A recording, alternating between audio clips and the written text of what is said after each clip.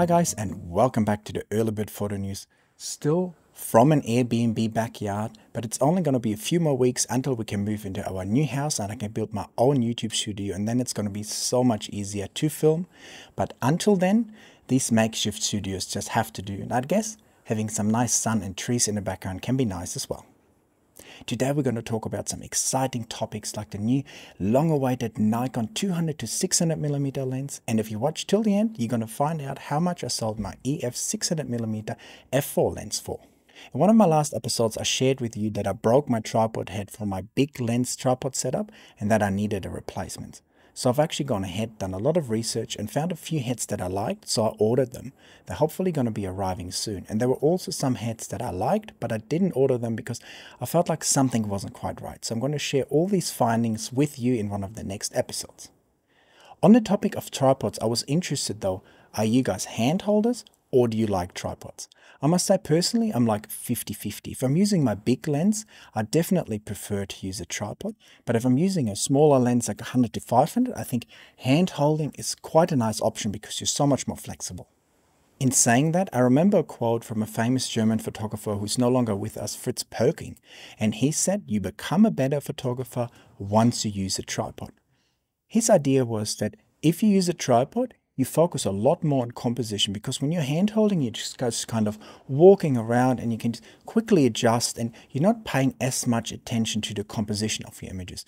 Whereas if you're stuck on a tripod, you have to think about a lot more where you're going to set up, and it actually makes you a better photographer in the long run.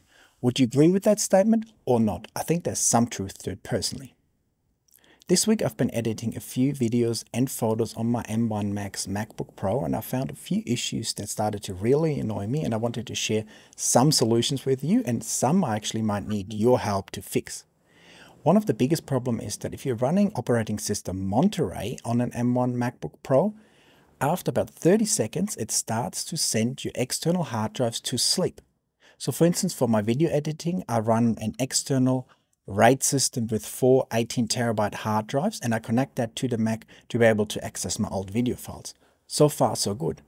But now whenever I'm working on my timeline, I'm not using the drive for 30 seconds, it goes to sleep. And then whenever I need it again, it has to reboot, and that sometimes can take up to 20 seconds. So you're often just stuck waiting for your computer to restart your hard drives. Super annoying. And I've been reading in a lot of Apple forums. Apparently this is a common problem, but Apple doesn't seem to care about it.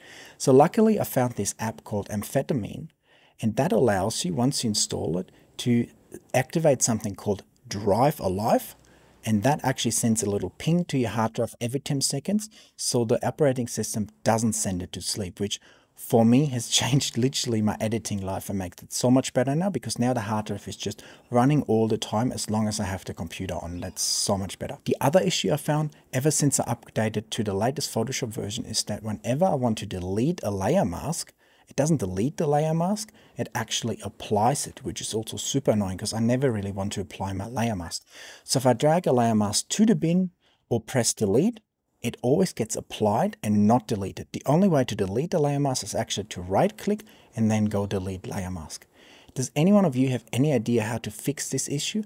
Is it something I clicked and I just can't find where to change it? I tried to Google it, but I also couldn't really find a solution. So if any one of you has a solution so that I can actually delete my layer mask again with just one click, that would be greatly appreciated.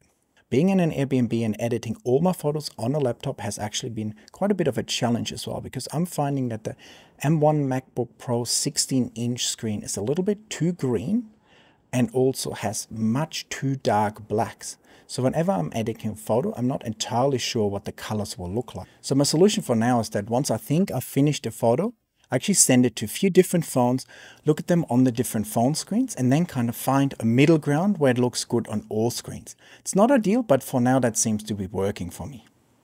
And even though I had to overcome some of these obstacles, I managed to edit some of my favorite photos from last year. And the photos that I was the most excited about were these photos from the victorious rifle birds displaying in the deep, dark rainforest. If you want to see how I took those photos in really low light conditions, make sure to check out that link above there. It's a great video and I know you will learn a lot.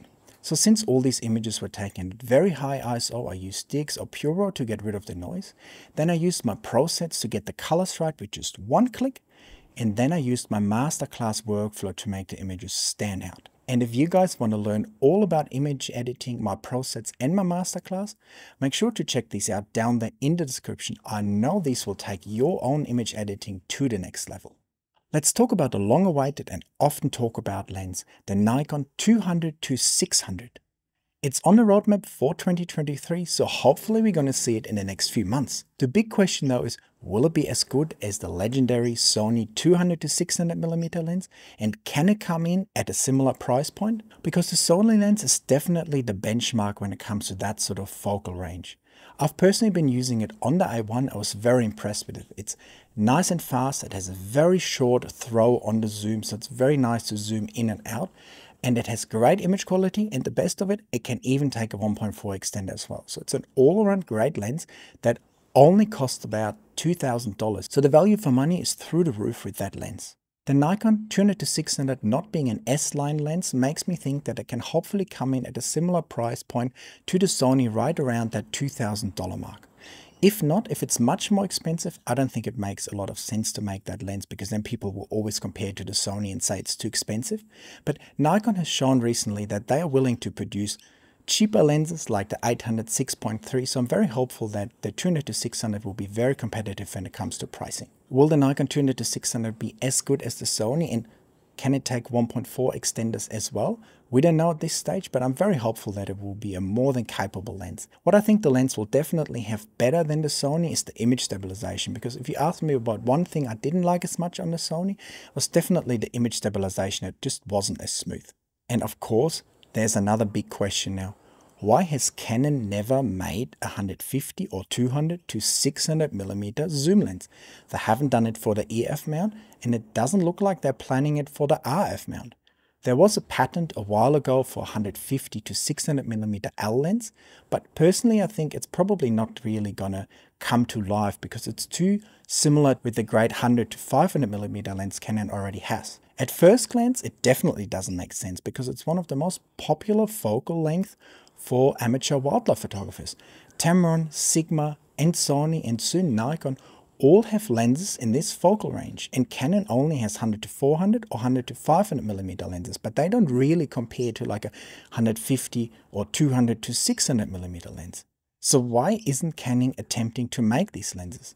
My only explanation is that Canon feels like they're in a lose-lose situation with this kind of lens. Because there's already so many cheap offerings that have pretty good quality, they feel like if they make a non-L lens and it's not as good as some of the other lenses, people will complain and this lens will not be very popular because people say, look at the Sony, it's so much better. And if they make it an L lens and it's actually better than the Sony lens, people will also complain because then the lens will be too expensive, because I assume Canon would charge at least 2 to 3 times the Sony price if they made an L 200-600mm lens. So maybe Canon just feels they're in this lose-lose situation and just say, screw it, we're just not going to attempt to make one of these lenses. Do you guys think that's what's happening? Let me know.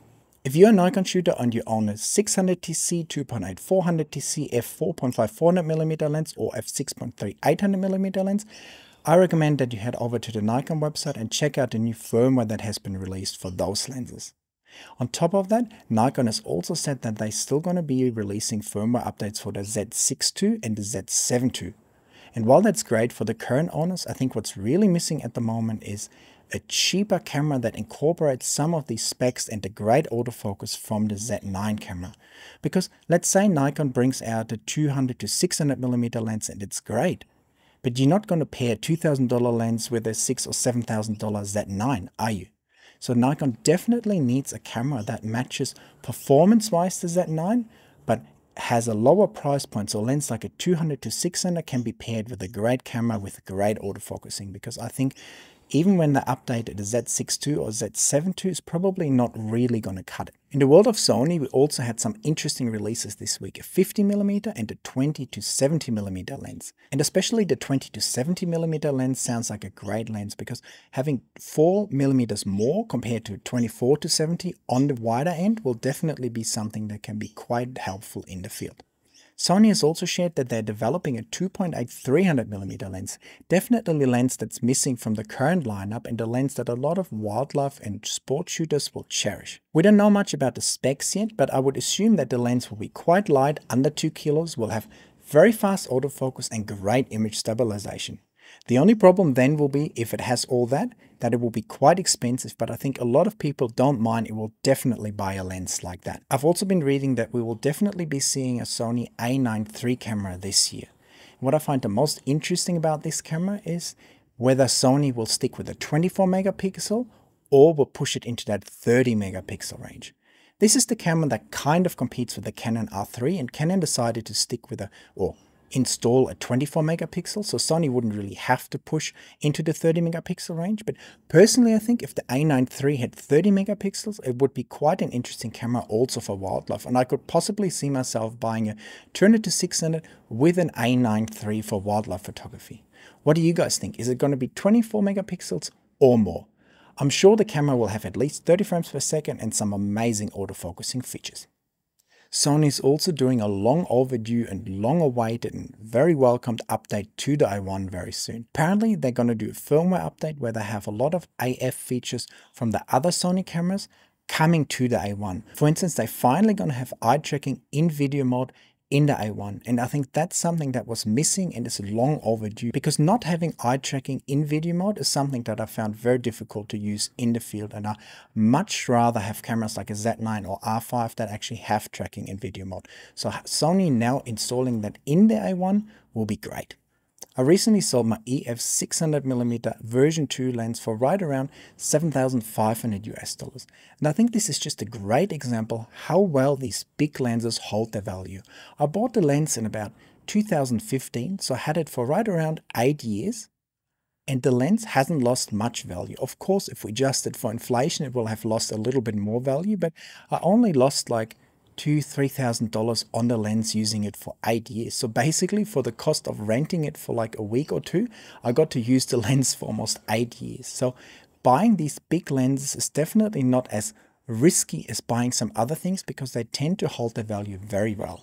In saying this, the version 2 600mm lens is one of the best lenses out there, and in terms of image quality, it's probably the best 600mm lens around. So if it wasn't for the RF lenses that are lighter and the RF teleconverters, I would have definitely not sold that lens.